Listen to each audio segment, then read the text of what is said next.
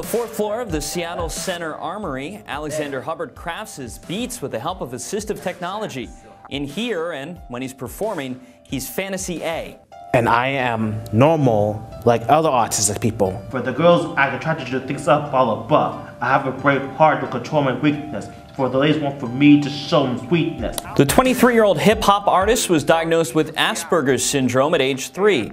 Hubbard says that being on the autism spectrum helps explain some problems he's had both at home and in social situations.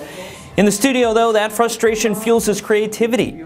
And I record songs and I write songs about my life struggles I've been through and all the things that have been bothering me and how I don't like when people took advantage of me.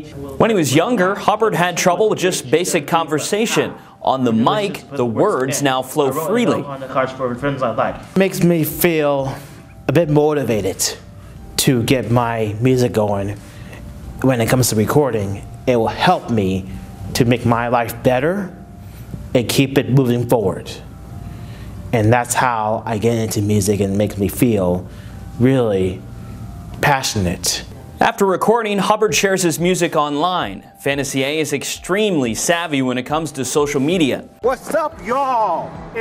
My name is Fantasy A, aka Alexander Hubbard. The online community offers encouragement and feedback and provides him with something he truly values: genuine connection. He also doesn't mind the celebrity, though, that comes with being a hip-hop artist. He was profiled in The Stranger and even got his own comic strip in Seattle Weekly.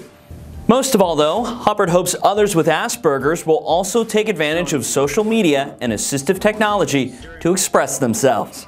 If they hide their feelings, nobody would know. If they express their feelings out, people will know, and they will listen, and they will watch what they're trying to do.